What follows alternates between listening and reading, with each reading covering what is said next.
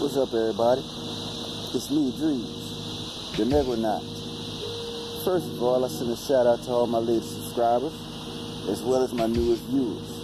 You need to continue to share, like, comment, and subscribe to each and every one of the videos that is still here. As far as my subscribers, I have 285. I don't see why I can't at least get 285 views, you know?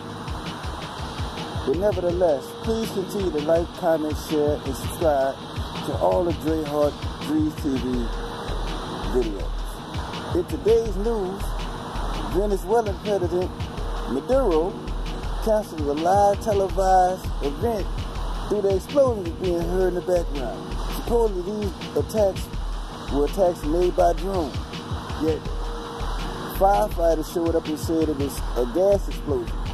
So if it's a gas explosion, you know, why would they say anything about a damn drone? Maduro and others were unhurt, however, 7 were injured. So whether it was a gas explosion or a drone explosion, I'm going to take Venezuela the fuck off the list for the time being.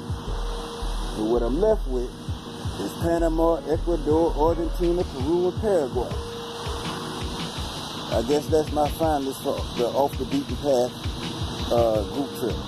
The off the beaten path solo trip. Just in case you niggas chicken out. Okay?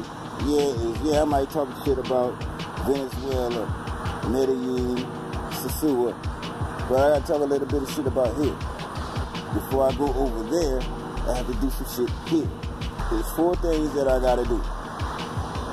1 is don't get caught up in the street. Because I get caught up in the street, that could possibly land me in jail.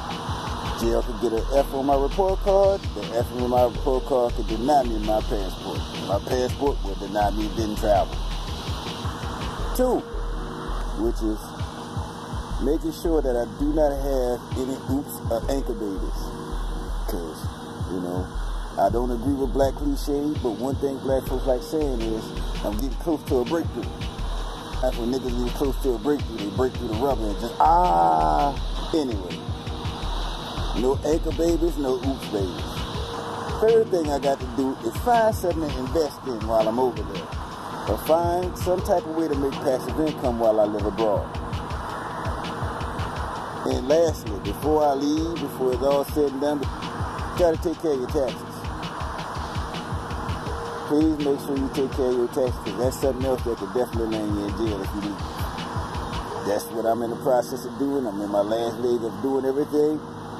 I'll be completely free, say around 2020, 2021-ish. But for a black man, being out of debt is just as good as being rich. Make sure I don't get caught up in the streets. No babies, no oops babies. Find something to invest in. Take care of my taxes. That's the 4 things that I need to take care of here before I go over there. This is DreeZ, and I'm just talking shit about where I'm at in life. Shout out.